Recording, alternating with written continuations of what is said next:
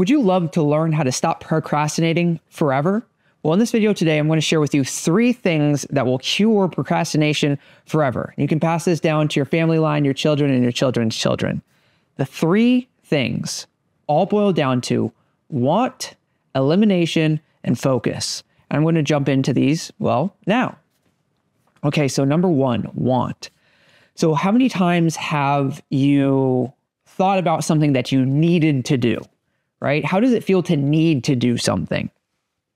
Well, oftentimes it feels burdensome. It feels heavy. It's like, yeah, I really need to do that, right? Versus something that you want to do. How does it feel to want to do something? It feels liberating, right? It feels fun. It feels expressive. It feels creative. It feels like you get an opportunity to accomplish something. So the very first step to eliminating procrastination forever is shifting our vocabulary and our mindset from needing to wanting. Because there are plenty of things that we need to do, right? Yet a lot of those things that we need to do, we don't want to do. And so it feels very heavy. It feels like such a burden to go do those things. And then what happens? Well, we miraculously find something that we will want to go do, or we find an excuse or a reason not to do what we need to do so that we can do what we want to do. You see, humans only do whatever they do for one reason and one reason only. And that's because they want to. We only do what we want to do. Like, we don't even do the things that we need to do because we need to do them. We do the things that we need to do because we don't want to experience the consequences of not doing them. And so by finding a way, by shifting our mindset, by shifting our mentality, because the reality is we get to choose our experience. We get to decide our experience.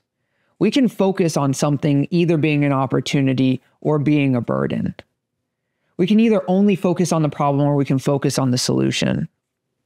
And so by shifting our perception, our mindset on the things that we need to do and turning them around into, I want to do these things because of X, Y, or Z, there won't be an internal conflict anymore. So as opposed to, well, I need to clean my room.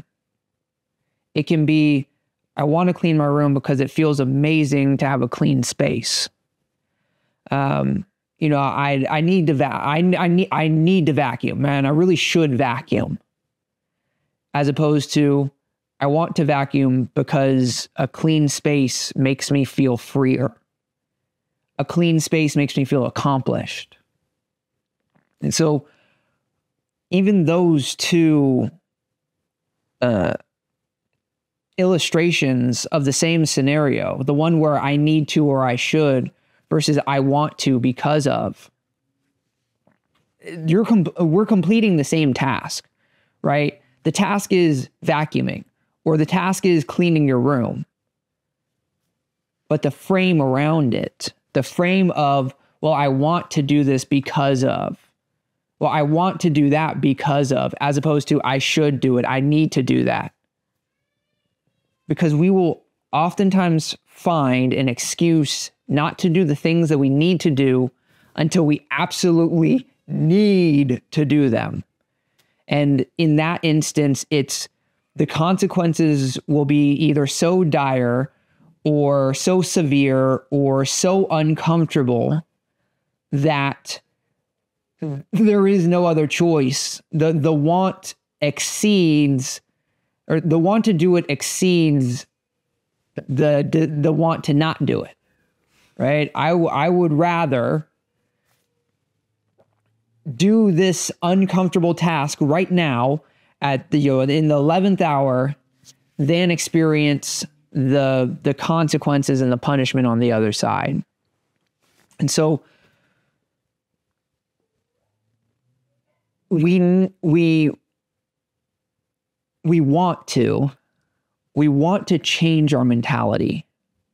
We want to change how we view the world, especially those of us who are really struggling with something. And I don't know what that something is. It could be anxiety. It could be depression. It could be anger. It could be rage. There are no excuses because we have free will. The only reason we aren't where we want to be in life right now is because we don't want to do the things that are required of us to be the people that we want to be, to do the things that we have to do in order to have the life we desire to have. The other day, I was talking with someone and they had said, "Oh man, I really want to learn how to trade futures. I just don't have time." When not 2 breaths before that, he had said how he loved to get stoned and play MLB The Show, a video game about baseball. You see, we oftentimes don't want success more than we want to just keep doing what we're doing. And this brings us to the second step, elimination. 80% of your life right now is really handicapping your future and your success. 80% of your life right now. Think about how much time you spend doing anything other than advancing yourself, right?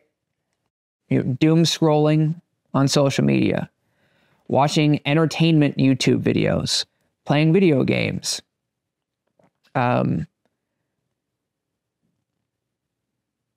your work day and watching sports, drinking, smoking cigarettes, right? Like, how much of your life currently is taken up by things that are not moving the needle in your favor? I can speak to this personally because I played a lot of video games, a huge video game player. I decided in September of 2023 that I would not play video games until I was a millionaire. And my life has changed so rapidly since that point that it's hard to put into words the man that I am now versus, for lack of the boy I was then. And it doesn't seem like that long ago, but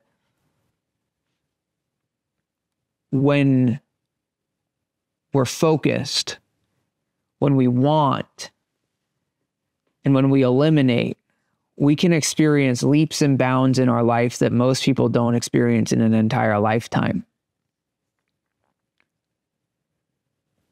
And so by eliminating all of these things that aren't moving the needle in your favor, right? Like, what do you want to do more? Do you want to be able to live the life that you live? Do you want to be able to give your family and your friends and your children freedom? Do you want to be able to help change the world? What do you truly, deeply, honestly desire for your life? Is it to scroll social media all day? Is it to play video games all day?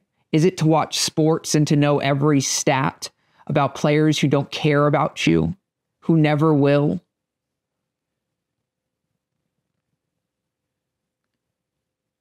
What is it that you want to do?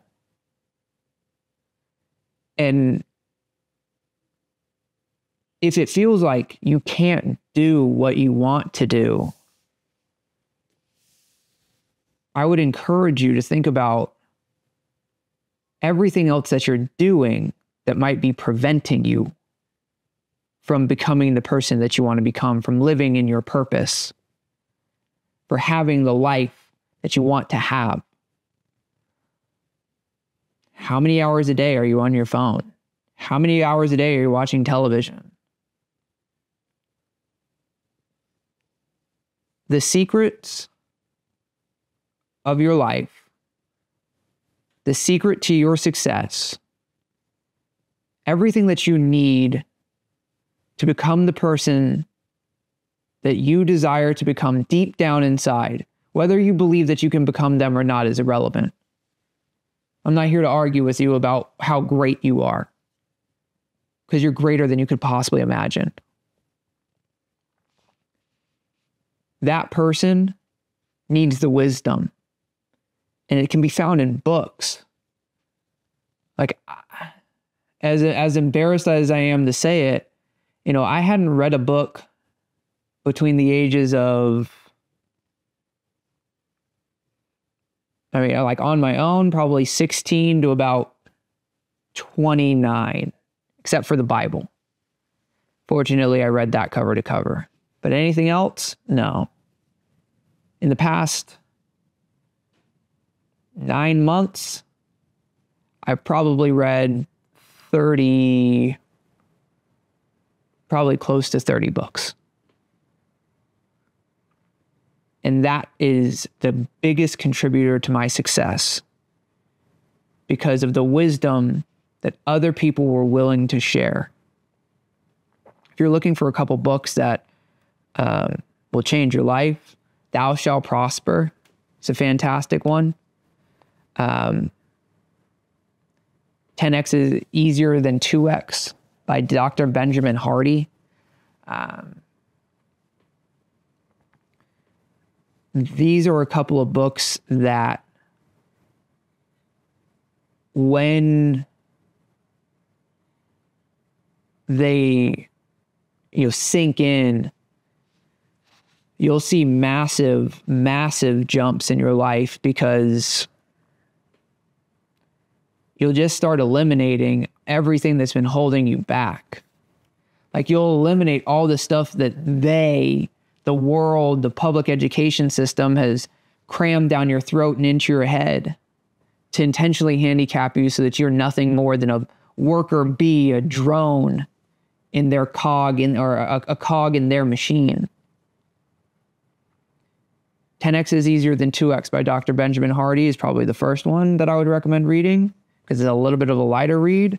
And then Thou Shalt Prosper by Rabbi, I don't have my book with me. I'm sure you can find it. Those are the two books that I would recommend for anybody looking to just experience an absolute superhuman, supernatural advancement in their life, to experience success that they couldn't even imagine.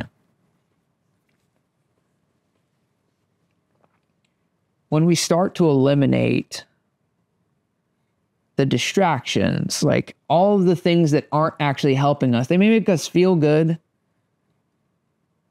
but our feelings don't matter.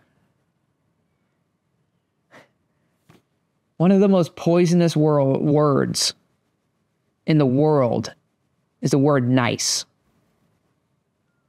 The Bible don't talk about being nice. The Bible talks about being kind and gentle. That just ain't nice. Okay? Nice is just about not hurting people's feelings. The feel-good movement absolutely destroyed more marriages, more culture, more civilization. I don't want to go down that rabbit hole. Eliminate everything that isn't moving you in the direction of your future, of you becoming who you were meant to become. Because then you'll never say the words again, well, I don't have time to. Sure you do. It's just taken up by all the distraction in the world right now. Which brings us to number 3, focus. Now, imagine your want, unburdened by the distractions of the world, all of those hours you just gained back overnight. Imagine what you're going to be able to do when you focus. You see, and focus it's a particular thing, because You don't just want to focus on the big picture. Because the reality is that the big picture is made up of very tiny mechanisms, principles, foundations, fundamentals that make the big picture move as a whole. You can see it just in our makeup, right? We're made up of atoms. Even though we're an entire body and we have all this whole world, it's made up of atoms, and then there's subatomic particles, right? And so the subatomic particles are what make up why this is the way that it is, designed by the creator God. And so by not focusing on the overwhelming big picture of, oh, I want to be a millionaire, or oh, I want $10s of millions, or oh, I want to change the world, focusing down on what's going to make the biggest impact toward that, right? It's the same thing. Think about a laser, right? Technically, if you concentrate the beam of a laser, it'll burn through something. Not the same with lights, though, right? So I'm being lit, but I'm not being burned. If we concentrate that light down, though, it'll burn straight through me. So it's the same idea. Now that we are unburdened, no longer encumbered by distraction, we have a want, and we're able to focus on the things that will make the biggest difference, we will see massive leaps, because we start to our lives start to fall into the Pareto principle. You see, what the Pareto principle is 20% of your effort will produce 80% of your results. Here's what's interesting. I've heard people say like, oh, you're trying to cheat the system, you're trying to do this, you're trying to do that. Hear me out. Let's say you find the 20% that produces 80% of your results, whatever it is that you're doing, wherever your life is going to go. I'll take futures, for example. So trading in the commodities market and you're trading, right? Oil, gold, indices. So if you take the first 20%, you find 20% that produces 80% of the results, great, perfect. You're going to lose a whole lot less. Okay, now, what happens if you find the 20% of that, right? So we've gone 20% produces 80% of the results, right? What if we then find the 20% of the 20%, right? We take that next step. That 20% produces another 80%. Your results have just doubled. You're now getting 160% out of 2 steps, out of depth, not breadth. So out of 2 steps in terms of elimination, right? Because that's what it is. We're only focusing on the 20% and eliminating the 80%, right? So what about this? We eliminate the 80% of that, find the next 20% of that. Okay, the next step down. Each time you're gaining 80%. Okay, what does that sound like?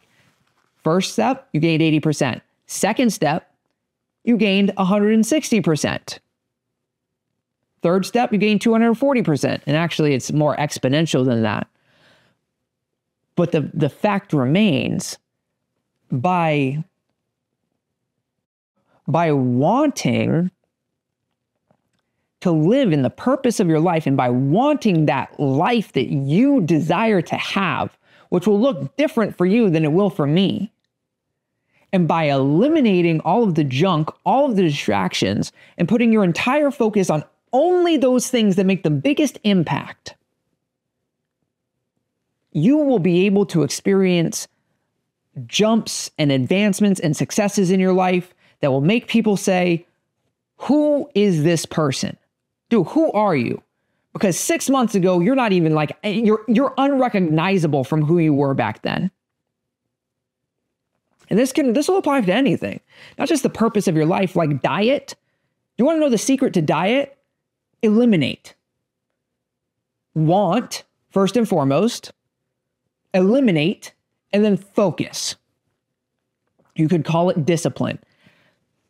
Well, rather, it's focus and then discipline. But I want to be healthier. I want my body to be a temple. I want to be as absolutely healthy as I can possibly be for my friends, family, and my children. Right? Okay, I need to eliminate all of the garbage. So I'm just going to eliminate all of it. Not going to eat it anymore. Now I'm going to focus on making the right decisions. I'm going to focus on not giving in to temptation. That is the secret to dieting. It's not like, I don't know what to tell you. Like, eliminate all of the junk and all of the garbage and figure out what you're allergic to and eliminate that. And then just focus on making the right decisions every day. Move with intention. Eat with intention. You can take this same exact system and apply it to anything in life, and you will find success at the end. Want to do it. Don't need to do it. Forget needing to do it. You don't need to do anything, right? Unless you're like, you need to eat. Like, need is, will you die if you don't do it? Okay. Most of those needs are taken care of for most people. Unfortunately, if you live in a third world country, not so. This is probably going to be seen mostly by people who are living in developed nations. So your basic needs are probably going to be covered. So really everything else is a want. And so you need to, if you want the life that you want to have, you have to want to do the things that will create the results that will produce the life that you want. So this is about becoming the person who wants to do the stuff, who eliminates everything that is not helping them, and who is focusing only on the things and the actions that produce the biggest impact toward their purpose and success in life. And then being disciplined. Continuing to do those things. Because next thing you know, you'll look around you and you'll go, how did I get here? I can't believe how close I've always been to having the life that I've always wanted to have. I pray this video blessed you. Please, please, I want you to go out there and I want your life, want your success more than you want to do anything else. Create the frame, create the region, create the context, whatever word resonates most with you. Then eliminate everything else that is pulling you away, that is distracting you. And then focus on only doing the things that will make the biggest impact in your life. And you will cure procrastination forever. I look forward to seeing you on the next video. I pray that you're abundant. I pray that you are made powerful and wealthy and mighty. And that your prosperity is generational. I look forward to seeing you on the next video. Bye for now.